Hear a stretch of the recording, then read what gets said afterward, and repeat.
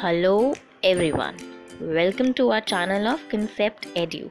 Today we're going to study about very interesting topic of true fruits and false fruits. Did you know that fruit develops from flower? Flower has different parts.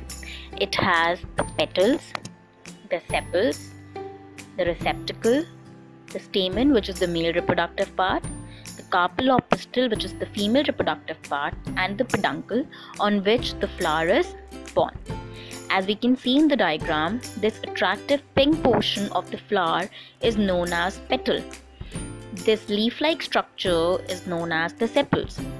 This is the receptacle and this is the peduncle, which is a stalk-like structure on which the flower is born. This is the stamen, which is the male reproductive part. It has anther and filament. Anther are the one which carries the pollen grain, which is the male gamete. The pistil is the female reproductive part, which has 4 different parts. This broad portion is the stigma, this long portion is the style, and it turns into a broad portion known as ovary. Ovary is having ovule, which is also known as egg. It is the female gamete.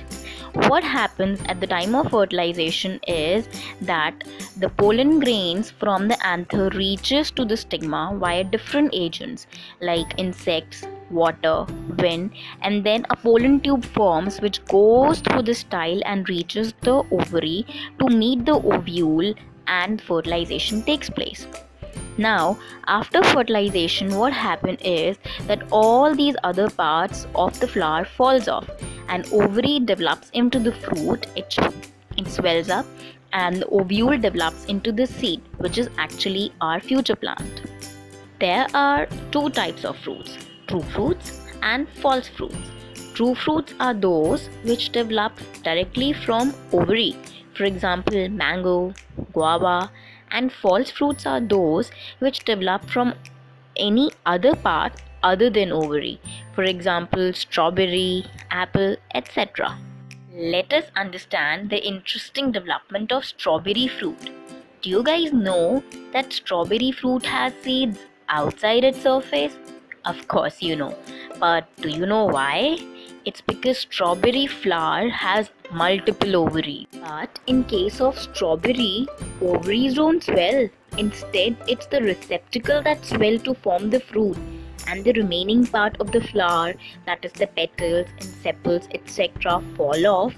That means the red, tasty, edible part of strawberry that we eat is actually the receptacle, and fruit are embedded on its surface.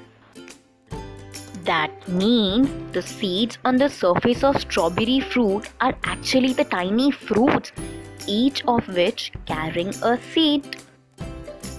If you found the video interesting, then do share, comment, like, and subscribe to our channel Concept Edu, Conceptual Learning on YouTube, Facebook, and Instagram. And don't forget to press the bell icon to never miss a video from us.